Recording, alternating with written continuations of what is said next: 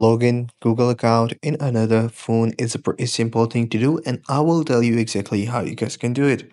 So, if you're new to our channel, like the video, subscribe to our channel, hit the bell icon so you won't miss any future updates. And the other thing is, just follow the video till the end, and you will know exactly how you guys can do it. So, one thing is that open up the Play Store and search for the Google.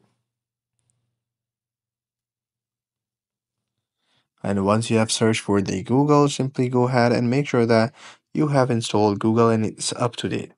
So simply go to the main page and locate the Google.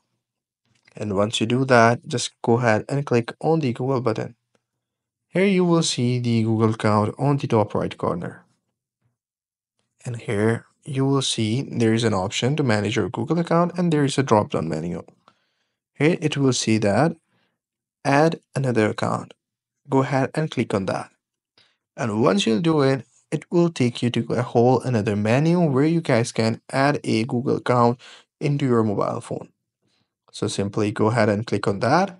And now it's checking your information and it will verify that you are the owner of your mobile phone that is using it and wants to add another account into your mobile phone. Simply by doing so, you will be able to add another account in the Google. So it is that simple. Just wait for a few seconds till it boots up, and now enter the email and the password, and that will you'll be able to add another device to your Google account, to your mobile phone. So this is pretty much it. I hope you find this really helpful.